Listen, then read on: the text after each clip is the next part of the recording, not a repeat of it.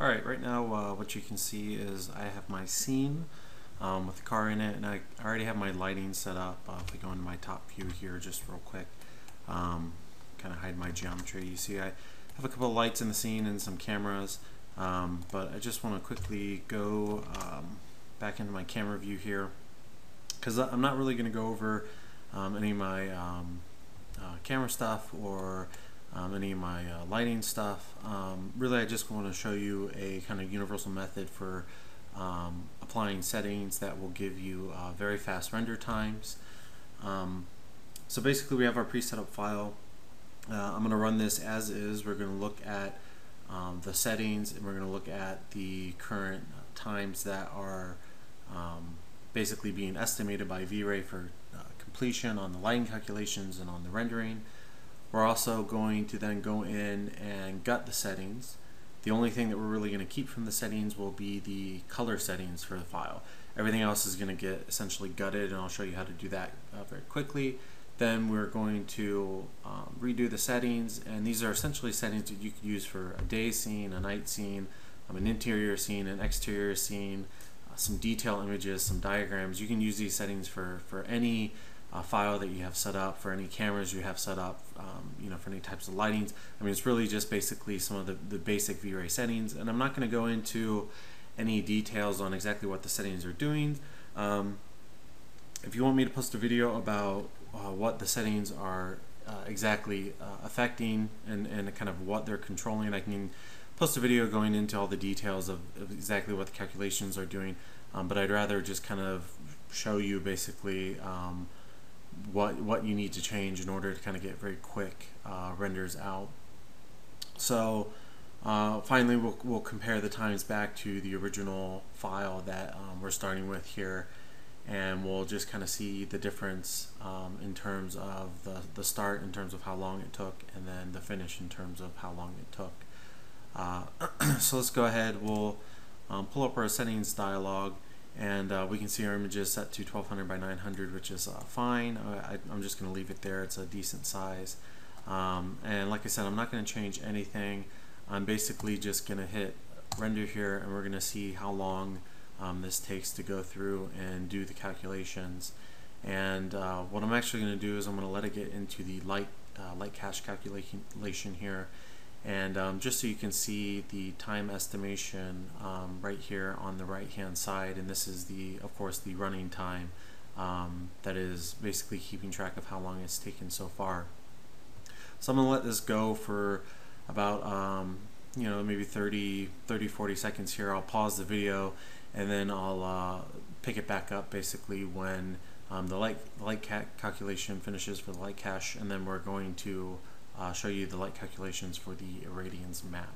So like I said, I'll let this go here for just a little bit longer before I pause it, and then I'll pick it back up when it gets into the irradiance map calculations. And like I said, I'll just pick it back up for the irradiance map calculations. As you can see right now, it's about just over 3 minutes is what it's calculating. So I imagine sometime around 3 minutes to get my my light cache calculation done is just kind of what this is estimating. So I'm going to pause it now, and then I'll pick it back up here. Alright, so picking it back up just a little bit here before the light cache finishes. I also wanted to talk just a little bit about the scene. It really is a basic scene. There really is not a whole lot going on. I have a car and a backdrop here. There's some reflections obviously in the paint, and I have some reflections on my ground. But I mean, really, it's a very basic setup. There's a few lights in the scene. Very basic environment. There really isn't anything that complicated in this scene. And yet, just the light calculation for the light cache alone took, right around 4 minutes. So, kind of currently how this is set up, I mean, the settings are just, in my opinion, pretty astronomical, especially when you're under deadline and you really need to get something out. These settings are just way too high. And in the end, when you go to print it with a printer, you're never going to be able to tell the difference in quality. In terms of some of the settings that I typically use and some of the settings that some of these people use. I mean, if you're presenting digitally on a big HD screen, maybe then it is worth it to crank some of the settings up a little bit more, so you can really wow your people with just some incredible graphics. But I mean, otherwise, if you're kind of printing this out on a board, or even if it's just kind of just a regular TV, the big screen that you're presenting it on, it's not necessarily like 1080p, or even a projector. Projectors typically are not the best resolution unless it's a newer projector. So it just really isn't worth cranking your settings up and just waiting for hours and hours on this kind of stuff. So you can see I have 3 passes that are, as I go into my radiance map calculations. The first one took about a minute, and my second pass is taking much longer. It's estimated right now right around 3. It's kind of jumping up and down. But I'm going to pause it again here and let this go, and I'll pick it up towards the end of the third pass. It seems like this one's going to be somewhere around 2 now is what it's estimating at. So let me pause it, and I'll pick it up at the end of the third pass. Alright, so we're at the end of our third pre-pass, and this one actually took a little bit longer than the other 2. This one is clocking in right around 3 minutes for my third pre-pass. So if you've been keeping track, my light cache was around 3 minutes, and then I had about a minute for my first pre-pass. The second was like a minute and a half, 2 minutes, and then the third one here was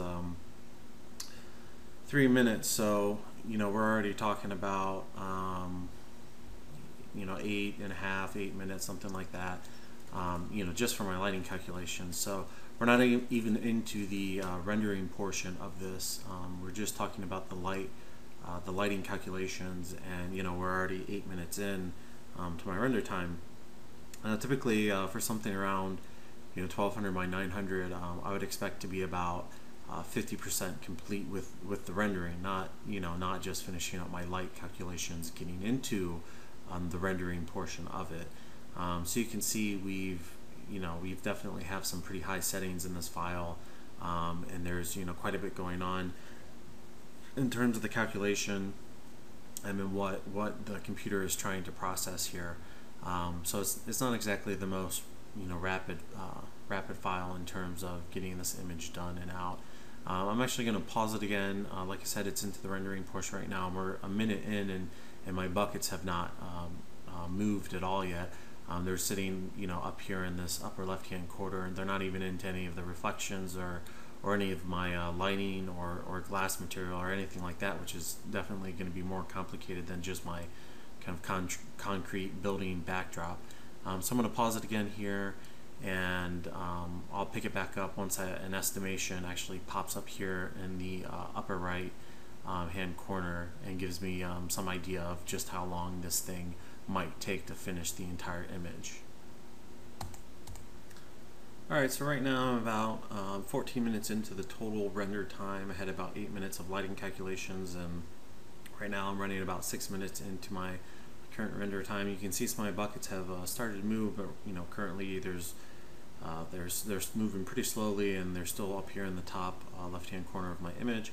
And you can see my image estimated time of completion is somewhere right around 4 hours and 20 minutes, 4 hours and 30 minutes. So if I were to wait for this to finish, Vray is pretty good at calculating how long these things are going to take. So I mean, I can pretty much take its word that it's going to take somewhere around 4 hours. It might even take a little bit longer, because right now it's just rendering some simple kind of concrete backdrop materials. It hasn't even gotten into the more complicated reflections, reflecting my environment and some of my lights that I have set up.